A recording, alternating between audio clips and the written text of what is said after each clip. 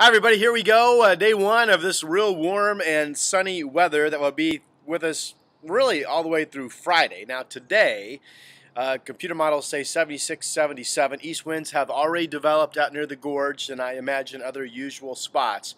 So you folks getting those winds, 15 to 30 miles per hour, that will continue probably into the day Thursday. Then at some point Thursday, that will shut off. Winds will calm and veer to the west. If you don't live in an east wind area, I don't think you get anything. You'll just see light winds for the next several days. Anyway, the 80-degree temperature is still a go.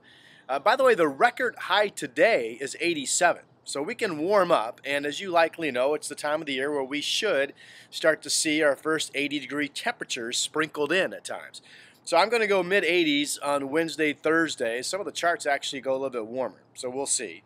And then Friday, we're back to a westerly wind, but this could still be a nice sunny day with temperatures in the 70s. The weekend is the big cool down, highs only in the 60s, and again, a chance of showers. Maybe something Saturday, the better chance of rain at this point in terms of anything being more widespread. Looks to be Sunday and going into the first part of next week. Much of next week right now looks to be dry, though.